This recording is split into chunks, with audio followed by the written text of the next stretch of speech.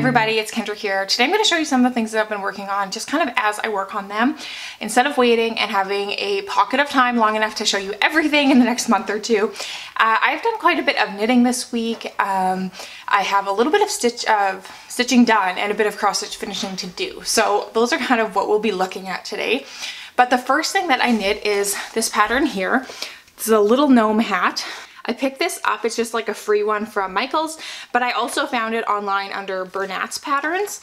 It uses their baby soft yarn, but I actually just used some handspun that I had and made this hood right here. Now it said it is only one size. It says it makes a size 4. This is pretty big, I found.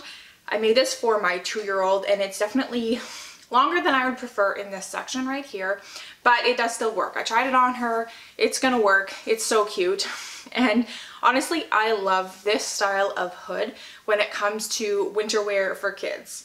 I think it was 2 years ago I made this one for her, also out of handspun. I love how this one turned out, but it's just too small, both the opening and then also the neck warmer part. It just comes up. It doesn't quite work. So we've got this bigger one now that will be her next one. Honestly, it is so nice to have the neck warmer built in. It just keeps them so warm. And yeah, this is the one for her. I also have one for my 7-year-old that I made at the same time as this one. And she's still using that one and it's her favorite hat to wear in the winter because it is so warm. The first ones I made were a different pattern. I'll have to link it, but I would say I would prefer that over this one. Just the sizing seemed to work out a bit better for me. So that's the first thing that I finished. I blocked it and honestly it's so nice and soft. I think I mentioned 2 videos ago that I was feeling like I was getting a lot of handspun, wasn't sure what to make with it. Some of you gave me some great suggestions in the comments of that video. And so I've just decided let's make some projects. Started with the hood and then I had this other handspun I had tried to make a hat out of and it was crochet and I just did not have enough of it. So I'd already had it wound up and ready to go. I love the colors on it and I decided to make this pattern here. It's called the Bandana Cowl and it was just in black and white, but maybe you can kind of see. It's just a free pattern by the Pearl Bee by Pearl Soho. I just found it on Ravelry and in like 2 nights of knitting I got it done. I just finished it yesterday so I haven't blocked it yet, but I thought I'd show you this step and then we'll go block it because I know that this is really going to change and transform as handspun always seems to do with a good wash. It's kind of holy. I do find sometimes my handspun is a little denser than other yarns, so by having a looser gauge it gives me a fabric that I kind of prefer in the end. You can see a lot of that tealy green with some stripes of blue in it, and it just has a garter panel strip at the top and at the triangle bottom here. So I do need to block that out, and actually why don't we go do that right now.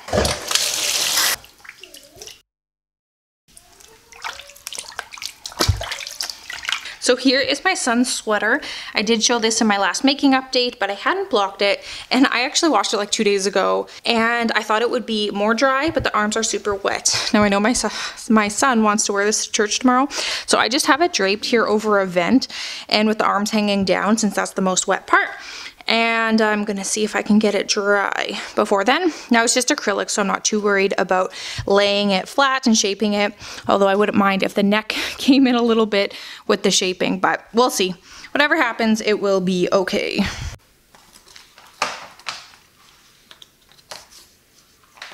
And put it on. Put those on, yeah. Okay. So my kids are really crafty. They love sitting at the table and making stuff. If you looked around, my littlest is here picking up a puzzle, but we have like a painted pumpkin that's Cinderella's pumpkin carriage and all sorts of crafts. But I happen to know that they are getting some more craft stuff for Christmas, and so I have been encouraging them to finish some of the projects, especially the more like long-term things that they have had on the go that haven't been worked on in a little while. And you know, when it's cold here, we have lots of inside winter craft time, and yeah, we're getting back into that. So I just want to like clear off all the things that they started last year. So first up is a little cross stitch that my oldest daughter did. She's 7. She started it last fall when she was 6 and has now finished it. It's a little mermaid, as you can see. This was a Bucilla kit that we actually won from other cross stitch floss tube channel, Stitch and Stuff, so thank you to them. They have girls on there around my daughter's age who do stitching, and my daughter likes to see what they're up to. So she really enjoyed making this. It had a lot of new things for her. So she has completed one other small cross stitch before this. It was a little butterfly from a kit, but I can tell her skills are far improved over last time. And this was her first time doing backstitch, although I did help her a bit. She did all the outlining, but for some of the inside parts where you're counting the stitches that were already stitched, I did help a bit. But she was really happy to get this done. It came with the little frame, and we have already hung it up in her room. All right, so the next project that was completed was this Mario. It is made out of perler beads or fusion beads, and my son got a little kit from Michael's that came with all the beads and a simple pattern to follow. Now we only have smaller sections. I think that's mainly what they make. So he had to complete it in sections, and then we melted it together, and this is how he turned out in the end. Now, normally when I make these, I don't smush them all the way down, and on the back I didn't in every section. There's spots where you can see the individual dots, and I usually only do one side, but the pattern actually called for melting both sides, and I thought it might make it a little stronger, which when you have a lot of little pieces, I thought would be a little bit more durable. My son is so good at following directions, like Lego patterns, or I guess they probably don't call them patterns, Lego instructions and things like that, and this seemed like such a good fit. He really enjoyed working on it and seeing it come together. You can tell, I think I made some mistakes with the ironing because it's a little bit like wrinkled finished. I just used some parchment paper, but it was hard on such a big piece because once you do one side and you go to iron the other side, it's not like it fits on the bead plates anymore. So I just put it on like a towel. But anyways, this is what he looks like in the end. And yeah, really fun kids craft. All right, the last craft they've been working on is diamond painting. Now we got a quick little kit from the dollar store, I think it was, but they got it through church. They both really loved it, but it was tricky because it didn't show you exactly where to place the diamonds or the jewels or the gems, whatever you call them. So I ordered them these diamond painting kits from AliExpress. They were under $5 each. Thought we'll try it and see. And they actually just finished, well, the first one's finished. This one my daughter made. See the little unicorn. This one's kind of nice because there's different sized gems. She definitely, actually both of them, got a little bit bogged down on the background where there's so many of the smallest size. So it was nice to have some of the larger ones in there as well. But this one she just completed this week. And then my son is so close, but again, he's on the background and he has mostly the smaller ones left to go. And it's definitely what has slowed him down. It's a little less exciting than getting that character done, and it's just so many small ones. So my kids are 5 and 7, but really a fun craft for them and something they can pick up. The only issue is keeping track of all of those little gems. So now I'm looking for how to seal them.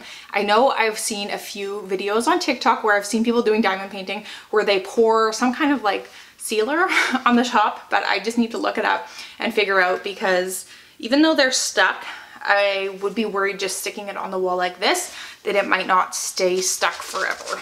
So those are the main kids crafts that have been going on here. Well, there's a bunch of other things too, but these are like the long-standing projects that are finally getting wrapped up, which I'm really happy about. And I know that it's only going to make room for more things coming up.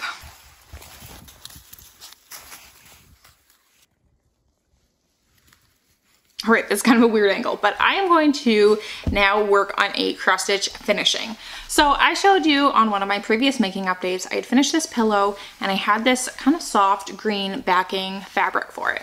Now I have a lot of that fabric left, and I have a little pillow that I want to make with this cross stitch design. And I have some gray pom-pom that I want to use as the edging, but I don't want it to be green. So I decided, why don't I try to paint it rather than buying some new piece of fabric. And where are my swatches? I tried a few different colors, and also just to see what the texture would be, if it would be like really crunchy. And I was actually pretty surprised. The thicker paint definitely made it a little more stiff, but I think it's gonna work out. It doesn't retain that super soft texture, but as like a decorative pillow, I don't think that's gonna be a problem. So I'm going to go with the black on this. These are my colors. I'm gonna go with the black. I don't need a huge amount done, but I am going to paint a square large enough to make my little pillow with it and just do a thin coat of it. I am just using some Crafters acrylic that I have on hand, and I'm painting this throughout my square. I obviously want to be so careful not to get paint on my stitching. It's a lot of little stitches in there. But I am just going to mark off about how big of a section I need for it.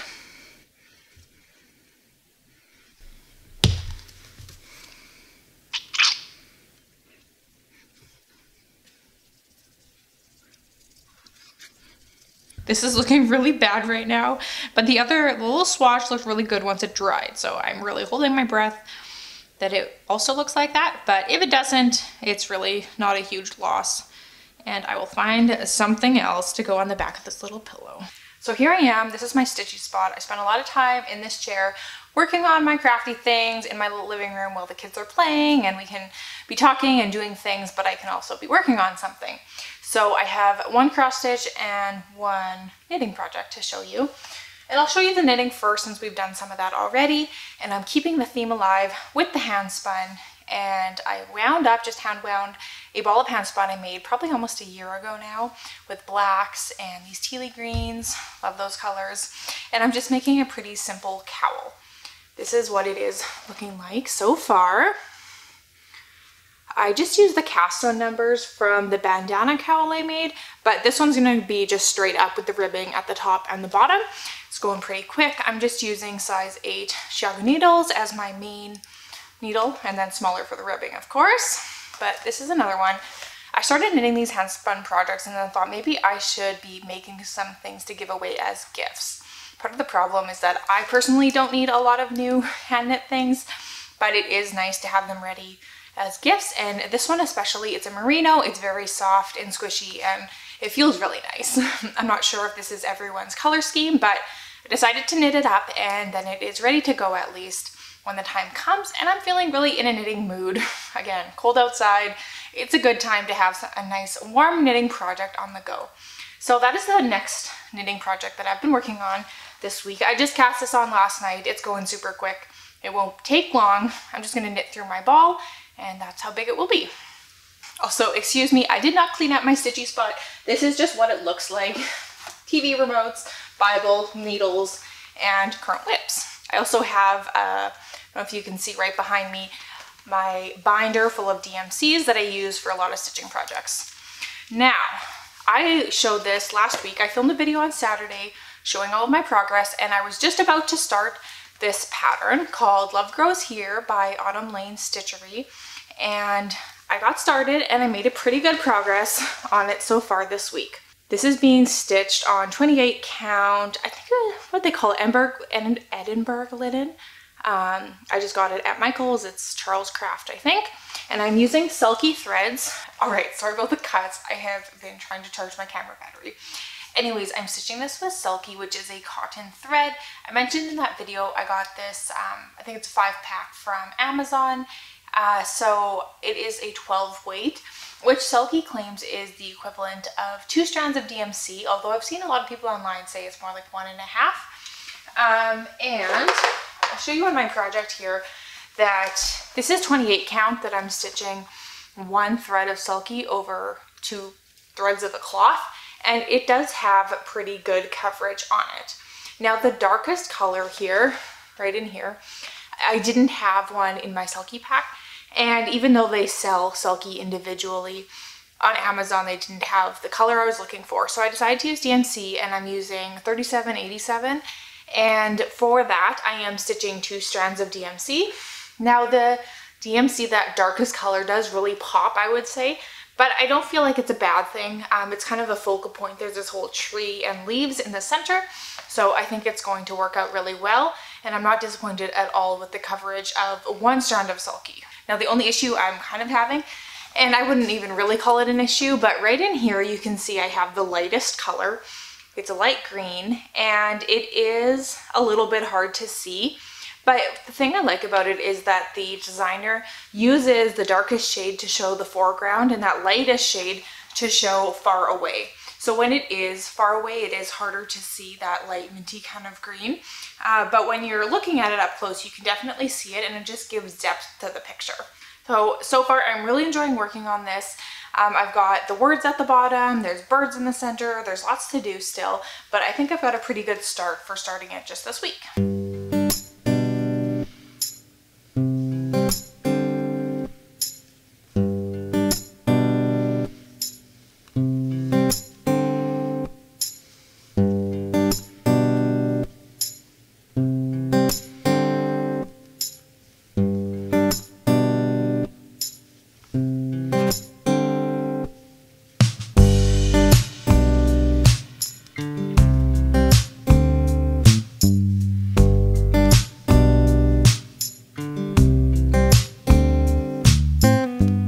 So once I'm done a section, I go back in and highlight it. I don't think you'd be able to stitch the pattern from this here. Oops. Check it off. Ooh, I missed some. I won't show you the zoom out in case you can see. But with the grayed off pattern, this is the portion that I have stitched so far.